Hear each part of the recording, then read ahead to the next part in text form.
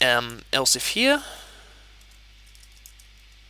key is equal to 208, then select is equal to select plus 1. Now this looks pretty good, and we'll have an end there, but there's actually one big thing that's missing here.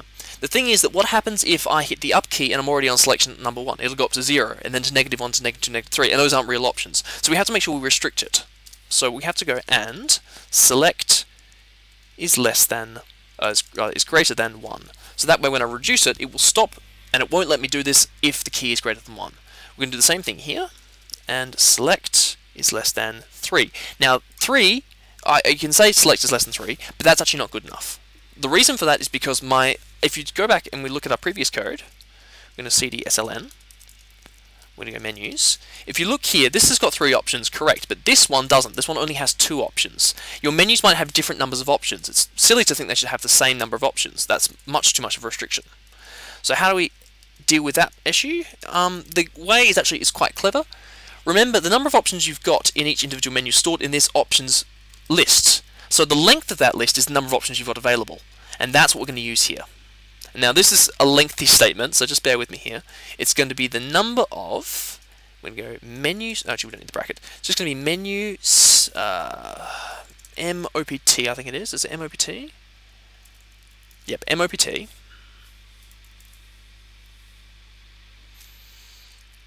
If we get the index of the currently active menu state dot options, and that will give us essentially the number of options in the selected menu state inside the MOPT menu. So just do that through with you now, just check through it. So the MOPT array, sorry, the MOPT table, when we check our menu state is equal to mains, we just check our main, and you can see main's got options. What's the length of options? And you can count it right there, it's 3, and that will give us that number there directly. If we have more than one in our MOPT, it'll use those numbers instead. So that's the cleverness behind that statement, so that way we'll only get 1 through to 3.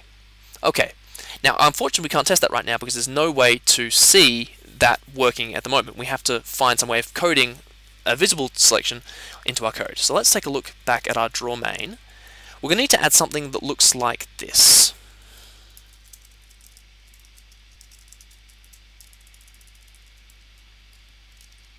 But where do we put it? That's the question. We want it to be essentially that if the select is equal to 1, it should be at 9. If the select is at 2, it should be equal to 13. And the select is at 3, it should be equal to h. So how do we do that? We're probably going to have to do some sort of an if-else statement here. So what we're going to do is we're going to create a new variable. We're going to call this local ypos is equal to, we're going to specify starting at 9.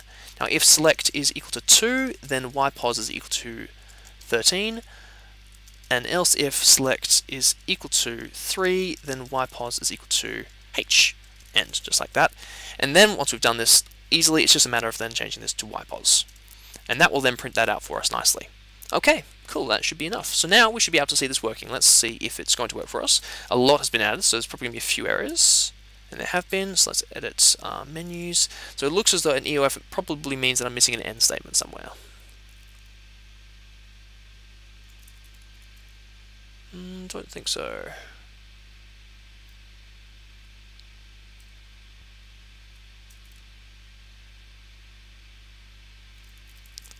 No, that's okay. Yes, I have. I've actually added one too many ends here, so just remove that there. We can go menus. Okay, edit menus.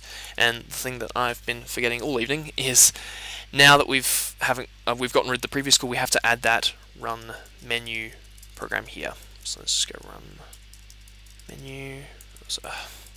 Not thinking. Sorry about this. Menus.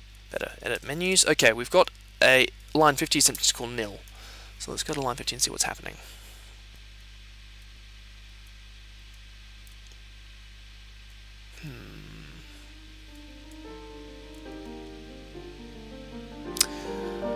I'll be back in just a minute. I'll need to be able to see the line numbers to be able to fix this up.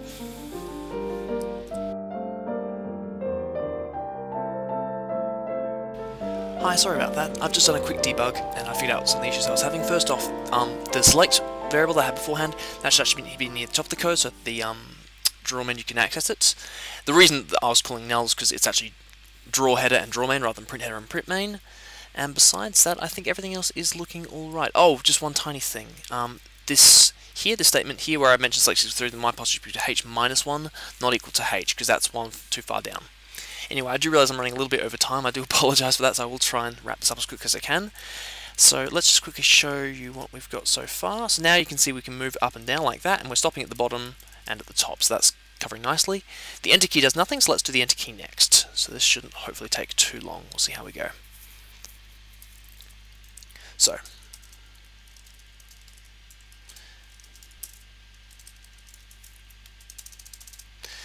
okay, when we've got an enter key, first let's do a very, very quick test. Now if mopt menu state dot options select, sorry, don't need the number there, I'm copying that too closely.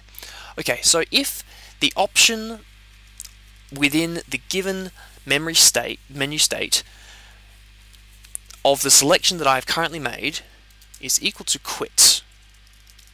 That is to say, if I've selected the quit option in any of my menu states, then I want to break end. That way, it'll just break me out of the loop directly, and that'll just end the program for me. Otherwise, we don't need to worry about an else here, because that'll be fine. In any other instance, we have to change to the new menu state. So how do we do that? It's very easy. We just go menu state is equal to mopt menu state dot options select, like that. Just the same statement as I had just above there. So that will now replace the old menu state with the new one. So now we'll be using, for example, if I just selected pick 1, it'll then change me to the pick 1 menu state. If I just selected the pick 2 menu state, it'll take me to the pick 2 menu state. Selected main, it'll take me to the main menu state. That's what that statement will do. What value is that? Well, now we can actually make use of this lovely struct that we've just produced here to do some more interesting things. So, for example, how do we want to draw each individual option? Because you can see that each function is going to have its own draw method, right? It's clear enough because the main menu will have its own main menu display, pick 1 will have its own pick 1 display, pick 2 will have its own pick 2 display. So what I'm actually going to do, and this is quite clever again, we're going to replace the draw main, which I've got at the current bit of the loop, with a function pointer, which I'm going to have stored in here. So we're going to have what's going to be called the draw, and this is actually going to be a pointer directly to a function, and this is going to be equal to draw main, like that. So that's just going to store the function as a pointer directly inside my storage, or whatever Lua calls its references to functions anyway. It's a variable that points to the function in any event. And now here, you can see where we've got draw main. We actually don't need this anymore. We can now replace this with the much more elegant. We can go mopt menu state dot draw, like that. And that's pretty clever. That's really nice. Now when we try this, and hopefully this will work okay. It doesn't.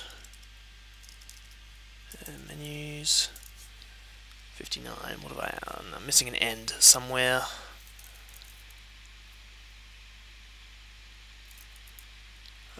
It's because I've got an end here, I think. Yes, that'll be a bad place to have an end. Better. So now, watch this. The quit will now take me directly out of the application. That's looking great. And more than that, if I hit picture 1, I'm hoping for a null error. That's a null error. That's exactly what you want to see. So it's tried to draw and it's absolutely failed. That's exactly what we're after. So that's really good. So what I'm now going to do, I'm going to go away for a couple more minutes. I'm actually going to write in the new functions, because you can see the process now is actually a really easy one. All we have to do is just add a few more mopt statements with their own options and their own draw methods. So I'll just do that. Won't take me too long. We'll be back in a couple of minutes.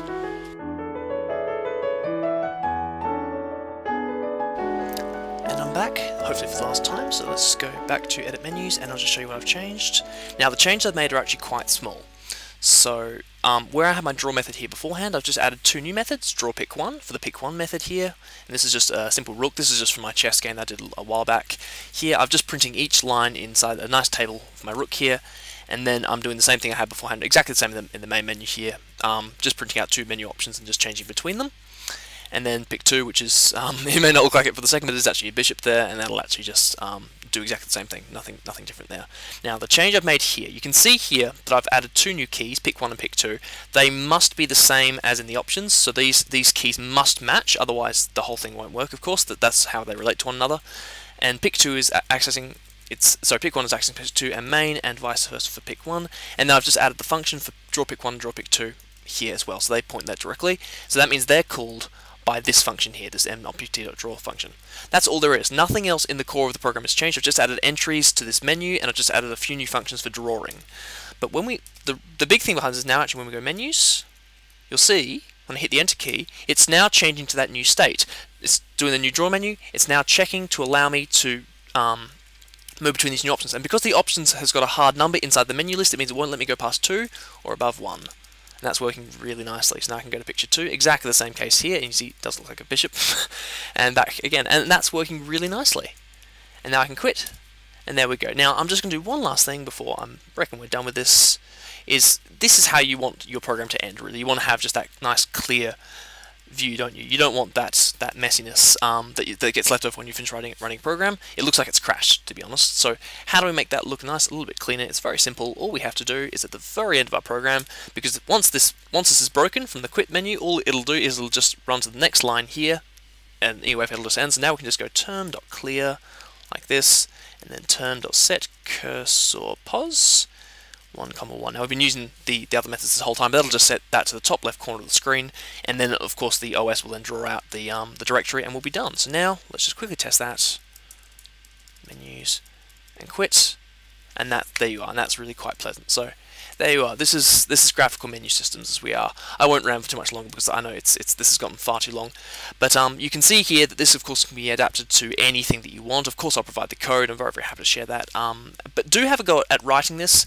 Make sure you understand the concepts behind it, the tables and stuff, because it allows for very, very flexible interfaces, and it really can add a real layer of polish to your applications, which can be hard to add otherwise. Again, as a stress, nowadays we have, with things like Windows 7 and your Macintosh OS and stuff like that, we have these beautiful, wonderful interfaces, and it's very hard to do that on the command line. So everything that you can do is try and make it just look a little bit more special, can really make your users appreciate your software and make it feel that much more polished. And that's one of the keys to good software development. So anyway, give that a shot. Best of luck with everything. I hope you find it very, very useful. If you have any problems with the tutorial, I'm not surprised. But yeah, I'll try to explain anything I can through any comments or emails that you leave. So thanks again. Best of luck.